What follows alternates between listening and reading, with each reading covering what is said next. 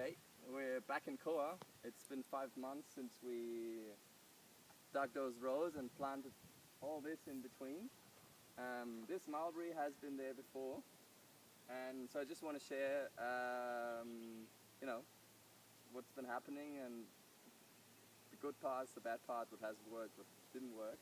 So first of all, I'm pretty thrilled that it looks pretty lush, especially this part. So this is the oldest part, and the taro has been amazing, and all of the fruit trees that have been there before and have been struggling for 5 years, like all those fruit trees are 5 years old and have been struggling. All of them are doing really well. They've all got new growth, so that's really cool. And yeah, so with those pods,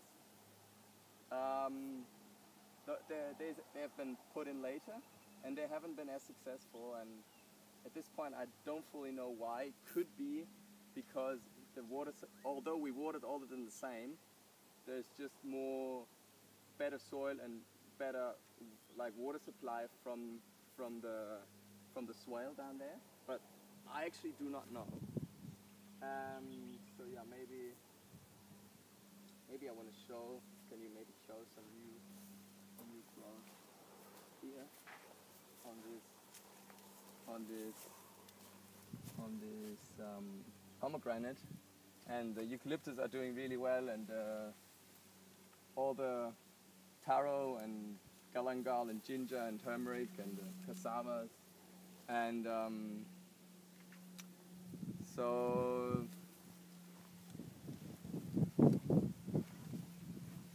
what didn't go well. Well, first of all, I should maybe say that we did water this. That's the only thing we did, and I think she definitely did water this a couple times a week. So that's not something I want to do in the future, but this is what she wanted to do. So that's what's happening.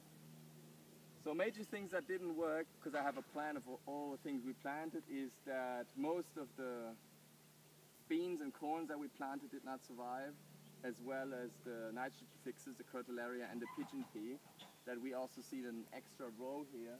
They came up very sparsely, like very sparsely.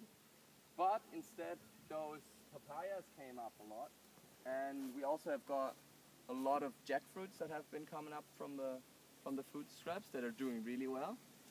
So yeah, I don't know. We don't know at this point why the biomass line and all those pigeon peas, all those nitrogen fixes did not come up. There's a spare one that's there in that row that has been designed by someone else. But yeah, maybe we'll just have a quick run through to just having a look at all this. The jabuticaba is doing really well. All the bananas are doing quite well. There's a lot of also here you can see those jackfruit and some more there, because we had a lot of food scraps that we left. More jackfruit there, actually lots of jackfruit, and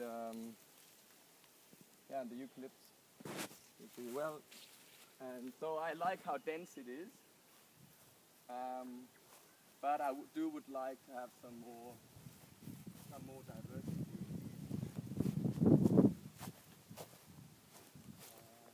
Just want to get